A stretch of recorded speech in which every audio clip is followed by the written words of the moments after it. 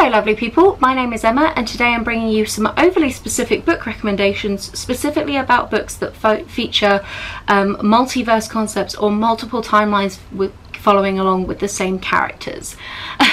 Hopefully that makes sense, and it will make more sense as I keep going. Finally have 4 books that fit into a category that I really enjoy, so I wanted to kind of bring them to you today. And one thing that I think is really interesting about this book recommendation video is all 4 books are from radically different genres, but they're using the same feature to do something interesting with their plot. So the multiverse idea that I'm talking about is basically when an author has a particular turning point or moment in the story where then the story splits in some way, and that it follows what happens if option A or option B is taken, and we follow those same characters and we see the outcome of these 2 different opportunities.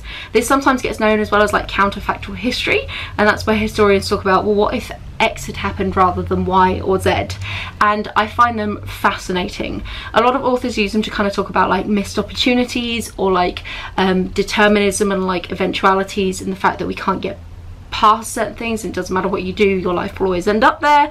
And I just think that they're really fun to think about and play with. The first book that I have to talk about is very much like a romance slash contemporary, and that is The Versions of Us by Laura Barnett. Now this actually has 3 multiverse timelines and does it from the very beginning.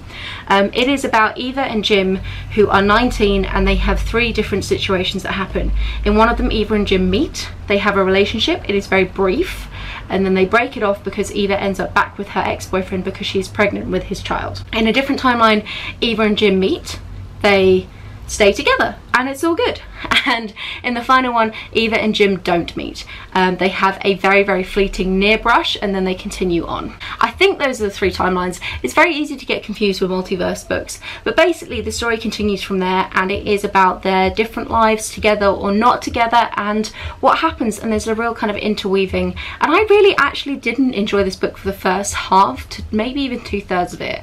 It takes a very long time to get going. I feel like multiverse books can be the epitome of a slow burn because you are dealing with literally multiple stories following the same characters, so it can get a little bit dull in places for the reader. But if you do persist with it, by the end of this book I was like literally in tears.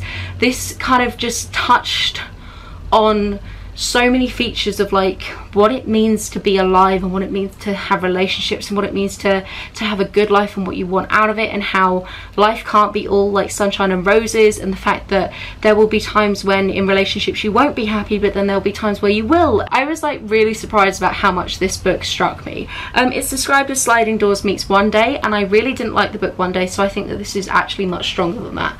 Sliding Doors is a film that is a great example of this multiverse thing, and I would definitely recommend you check it out as well. The next one I have is actually a crime thriller book, and that is Anything You Do Say by Gillian McAllister. So this is about a woman who goes out clubbing and has a run-in with a fairly scary guy, and then when she's walking back home afterwards, she thinks that she's being followed by this guy behind her. She turns around, lashes out, and in doing so pushes him down a set of stairs to like a subway, but it turns out 1, it wasn't the guy, and 2, she may have killed him.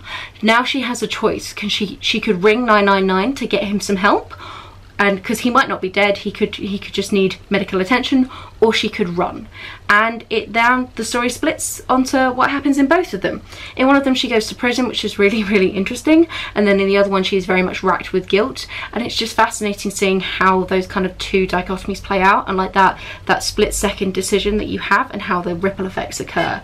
Really good fun as far as thrillers go. I finished this in a day and thought that it was very cool and very well done. And what I enjoyed about it, and what I enjoy about nearly all of these actually, is that no one particular timeline is considered the correct timeline. Using the multiverse plot as like a storytelling device, I think it's really important to not put a judgment on which one is the correct or incorrect one, because for a lot of these it's just talking about actions and their consequences, but not necessarily that like, oh, if only you'd done that rather than that. Like these are not books about regrets, they are books about actions, and I think that that is really interesting and powerful.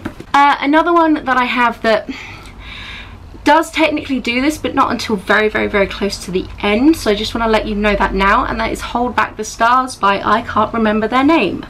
It's here! So this is a sci-fi, and it is about a utopian world, but then it's also about these two people who are astronauts, and they're up on like a space station, and they basically get separated from their ability to get back into the space station, and they're like slowly running out of air. Now I guess technically discussing the multiverse bit counts as a bit of a spoiler, so I'm going to chuck that up on the screen now, and then once I'm done talking about the spoilery aspect, you can come back. So the spoiler is basically at the end, as you would imagine, they do indeed run out of air, and it is about whether they make it so that there are three different timeline options. In one of them, she survives because he sacrifices himself for her, and it's about the outcome of that. And then in the other one, it's the other way around, and she dies and sacrifices herself for him. And then the final one is about the two of them deciding to stay together and love triumphing, either one of them wanting to live. Yeah. I don't know how much the multiverse is particularly powerful or needed, but it was an interesting thing at the end. And also, I do think that this as like a book is quite fascinating. Its discussion of like the utopia that they put together is really weird and cool and interesting, and I think as far as sci-fis go, it's doing a lot of different stuff, and I think that it is well worth a read. I also did it on audiobook, and it had a full cast, and I really did enjoy that. And then the final one that I want to talk about is kind of, again, not quite the same when it comes to this multiverse idea, because there isn't that like distinctive split and then we stick. It's kind of more of a fractured concept, but that's Life After Life by Kate Atkinson. So Life After Life follows the literally the entire life of this one woman, but every time she is in a, because basically this one is really about those like actions and turning points and kind of missing things, and there are multiple times when she dies, but then the clock gets rewound and she lives that bit again, and she doesn't remember what happened in the previous one, but she gets like weird deja vu glimpses, kind of flashbacking almost ideas, and that like real intuition that something's wrong and that she shouldn't do something and should do something else because it results in her death, but she doesn't know that that's the reason. It's a historical fiction set in the backdrop of World War II, and it uses this feature to be able to jump around in different sections of World War II, and uses her as a way of like seeing different frameworks of it, and I think that that's really, really cool and interesting.